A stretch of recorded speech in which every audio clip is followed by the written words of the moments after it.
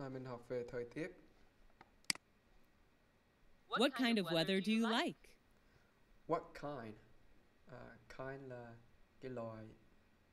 What là gì? Loại thời tiết gì mà bạn thích? Do you like? What kind of weather do you like? What kind of weather do you like? I enjoy hot weather. There are more things to do when it's sunny. I love swimming and sunbathing. Tôi rất là enjoy thời tiết nóng. Có rất là nhiều thứ để làm. There are more things to do. Khi mà trời nắng. It đây có nghĩa là trời. Trời nắng. Tôi rất là thích, rất là yêu bơi lội và sunbathing. Sun là mặt trời, bathing là tắm nắng. What months have the best weather in your country? What months có nghĩa là cái tháng nào mà cái thời tiết này nó best nhất ở trong đất nước của bạn. I believe it depends. For me, the best weather is from June to August when it's warm across the country. Tôi tin rằng nó tùy nữa. Nó depends. Theo tôi á, với tôi, for me là với tôi thì cái gì? Thời tiết tốt nhất là từ tháng 6 cho tới tháng 8 khi mà trời nó warm, trời nó ấm nguyên cái đất nước luôn. Across the country là chỗ nào trên đất nước cũng ấm hết.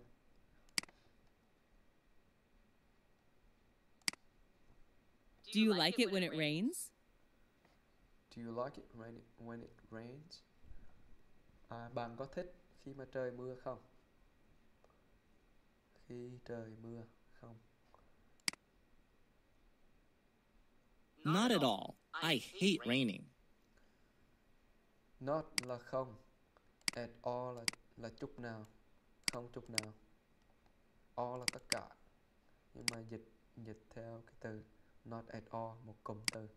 Mình nói là không một chút nào. I hate raining. Tôi rất là hate mưa. Tôi ghét lắm. How does the weather affect your feelings? How là như thế nào? Weather là thời tiết. Affect là ảnh hưởng. Feeling là cảm xúc của bạn. Thời tiết có ảnh hưởng tới cảm xúc của bạn như thế nào?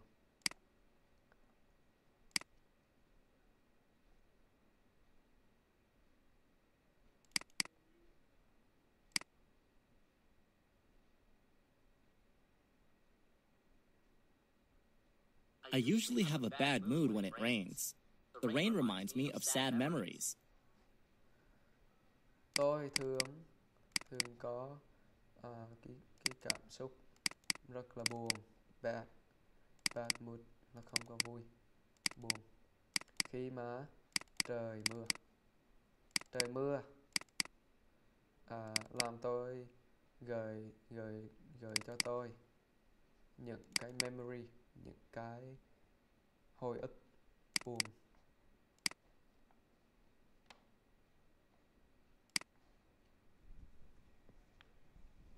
How has the weather changed recently? How has the weather changed recently? Recently là mới đây. Change là thay đổi, weather là thời tiết. Thì thời tiết gần đây có thay đổi như thế nào? Has change là đã và đang tiếp tục diễn biến. Thì thời tiết dạo này gần đây nó sao rồi. Đại khái như vậy. Due to global warming, the weather has become more and more unpredictable. It's boiling hot in summer and freezing cold on winter days. Due to là vì cái gì? Vì cái global warming là sự warm là ấm đó các bạn. Ấm, global là trái đất, hiện tượng ấm lên trái đất làm cho gì? Làm cho cái weather trở nên càng more and more là càng ngày càng unpredictable, càng ngày càng không có thể nói được, không có thể đoán chừng được. Trời nóng như là nước nóng, nóng như lửa đây ha. Ở vào mùa hè, và freezing cold luôn. Cold là lạnh, mà freezing là cứng, là đóng đá, lạnh teo luôn. Vào những cái ngày winter, ngày đông. Do you usually watch the weather forecast? Do you là bạn có cái gì? Thường xuyên xem. Dự báo là forecast, weather, dự báo weather, không? No, not very often. No, không có thường lắm. Cái từ này là chữ lắm hả? Very là thêm, diễn tả thêm thôi. Often là thường xuyên. What's your favorite season? Why? Cái mùa mà bà thích nhất là gì? What's your favorite season? Why? Tại sao? Let's see. I love spring when trees and flowers blossom. Câu này rất là dễ hiểu ha. Để coi. Let's see. Let's see. Để tôi coi. Tôi rất là thích mùa xuân, khi mà những cái tree, những cái cây và hoa đều cái gì? Đều đua nở. Blossom. What do you like to do when it's windy?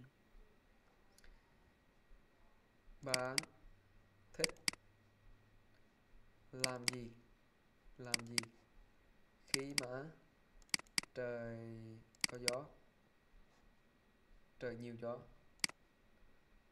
When it's windy, I like flying a kite with my friends. That's interesting. Khi mà trời windy thì tôi thích kite là cái diều. Fly a kite có nghĩa là thả diều với bạn của tôi. Cái điều đó rất là thú vị. That's interesting. When it's windy, I like flying a kite with my friends. That's interesting.